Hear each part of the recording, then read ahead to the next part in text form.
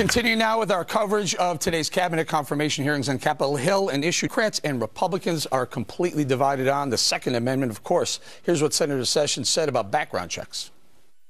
Will you support laws necessary to effectively apply those laws, including universal background checks that are necessary to know whether the purchaser is a felon or a drug addict or a domestic abuser? Well, I believe in background check laws, and many of them are appropriate. But in every instance, there are some instances when it's not practical. Like, say, for example, somebody inherited a gun from their grandfather. Those transactions, I'm not sure, should require that kind of universal background check.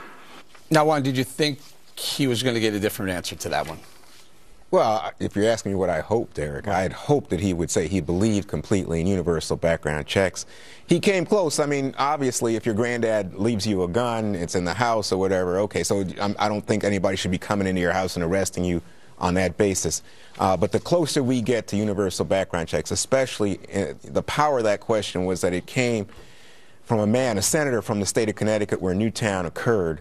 And he's asking, I think, with some sincerity. That was no dog and pony show. That's the real deal. People concerned about gun violence in this country. And after what happened in Fort Lauderdale last weekend, I think it comes with some urgency to it. Greg, tough question to answer, especially from Blumenthal, who is, as Juan points out, from Connecticut. Yeah, it's always going to be, in my opinion, a gotcha question if you don't break down what gun violence is. It's just like, of course, you don't want bad people to get guns, and you don't want children to be shot dead by psychopaths. That's a fact. But when you come at this issue as universal gun violence, and you come in with these statistics without breaking down the specific nature of each thing, that a lot of things are suicide. The majority of these the gun violence is suicide, and then you have to deal with how do people get guns and things like that. But just to say gun violence, it's like you're kind of always on your back foot because you know what they're trying to get you to say something, and they're trying to get you on the record.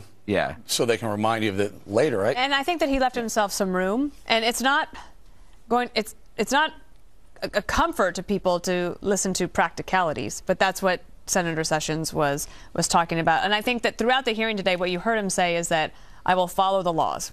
And then the question will be, will there be new laws that are proposed either by Congress or by the administration, and how will he sit then? And I think that he left himself some room to be able to make that decision as they come up. KG?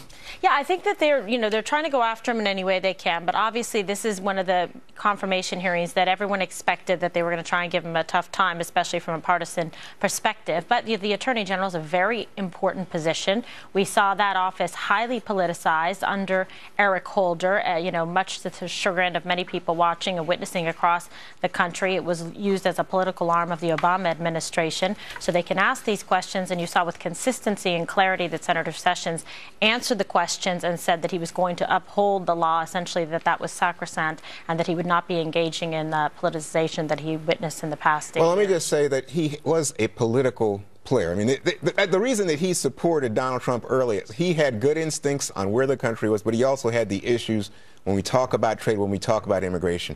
But we can go beyond that and talk about things like saying he wants to defund Planned Parenthood. That's a highly political issue. Let's talk about this. Senator Sessions was questioned about his stance on President-elect Trump's proposed Muslim immigration ban.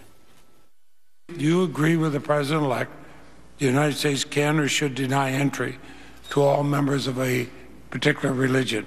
I have no belief and do not support the idea that Muslims as a religious group should be denied admission to the United States. Would you support a law that says that if you're a Muslim, you say you're a Muslim, and when we ask you, what does that mean to you? Well, that means I got to kill everybody that's different from me. It's okay to say they can't come. I think that would be a prudent decision. And Dana, he went one step further in saying that he would not be in support of a full registry of all Muslims as well. Right. So again, this is going from what people heard on the campaign trail to now in terms of the governing, and that Senator Sessions, if he is confirmed by the Senate to be the Attorney General, is saying, no, I am not for that. And I think that a lot of people that had heightened worries, and you saw Meryl Streep the other day at the Golden Globes, she's still back on those heightened worries, and it's not only the incoming administration that's making the pivot from the campaign to governing, but the country will be doing so as well in about a week. What do you think? I got to go back to my initial point. This is all. It's garbage. This is like a victimizer's quiz show. They have all of these things. It's like they have this person up here and they go, are you going to defund Planned Parenthood? Are you going to deport Muslims? Are you going to I don't know, put guns in the hands of crazy people? So it's like the idea of keeping people terrified. There was one moment when a questioner was talking about the deportation of illegal immigrants and then tied it to LGBT folks as if somehow he's going to be deporting gays. And I'm like going, I think they put this all up into a giant hot tub of victimization. So and it just keeps going and going and going, and that's what they do. You know, if that was the case, I would say, I would agree with you. Then this is just a charade, right? This is nothing new, and we should ignore it, and why do we even bother to pay attention? But I think that he has a voting record in the Senate. And on that voting record, guess what? He's been opposed to immigration reform. He's been opposed to trade, opposed to Violence Against Women Act, you know, as a hate crime type of legislation. He has a real voting record that is a real concern to people. This is why I thought Dana's point was right on target. So there's a difference between campaigning and governing. And now he says, this is how I will govern. I will obey the law. And on that, you know, to that extent, I've got to trust him. It's just as why I say, you know what?